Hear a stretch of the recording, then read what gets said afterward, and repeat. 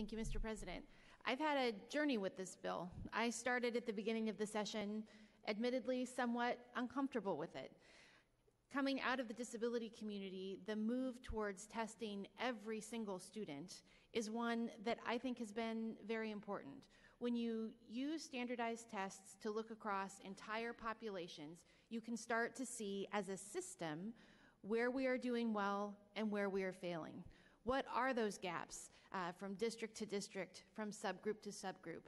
That is incredibly important, and I don't want us to undermine that. I don't want to undermine the idea of standardized testing. But I think that the place that we've gotten lost is what the purpose of that testing is for.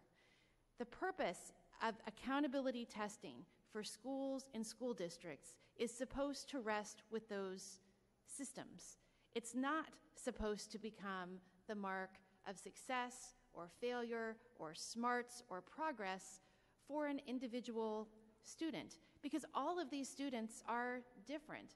I appreciate that we have challenges with our graduation rate, we have challenges with reading, we are working on those things, but I don't think that on a student-by-student basis, it is the Smarter Balance test that's going to make it better.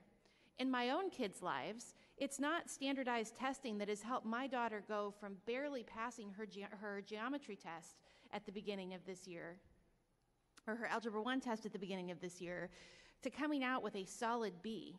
It's excellent instruction from her teacher, the information that he has taken back from those actual assessments that are done in the classroom based on the instruction that he has provided.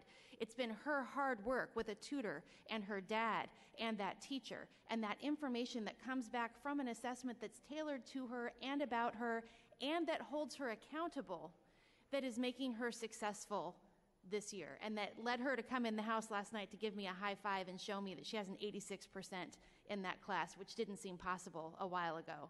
Smarter Balance didn't provide that to her. That was teaching and real testing. We've already passed legislation this session that would exempt teachers in school districts from being held accountable for the scores that come out on the Smarter Balance tests for this first couple of years while we get these cut scores kind of calibrated to what we did in Oaks. That was the place where I turned on this bill, because it made no sense to me that we would hold harmless all of the adults in the system while we make this shift. But the kids who this is supposed to be about, who it impacts the most, we would keep this sitting on their shoulders, even though we have not tested it yet. Now, just because we give families the right to opt out of taking a test that is not supposed to be a measure of individual progress, but is supposed to be a measure of system progress, doesn't mean that everybody will do it. And I think how that works is a matter of the way that we communicate that moving forward. When school districts send out this information, it allows us to have fair and accurate information about what opt-out means and what these tests are. It means that we will have consistent kinds of opt-out rates across districts, and it won't depend on who the advocacy groups are that are urging people to opt out or not opt out. It also relies on parents to recognize what is right for their kids. My kids have been disappointed. They were thrilled that I voted for this bill in committee and will vote for this bill now. But you know what? They're not getting opted out. I'm not going to agree to opt them out. I know there are other ways we can demonstrate their proficiency in order for them to meet their high school graduation requirements. Those are conversations that need to be happening more at the district level so that kids aren't walking into these tests thinking their entire future depends on it.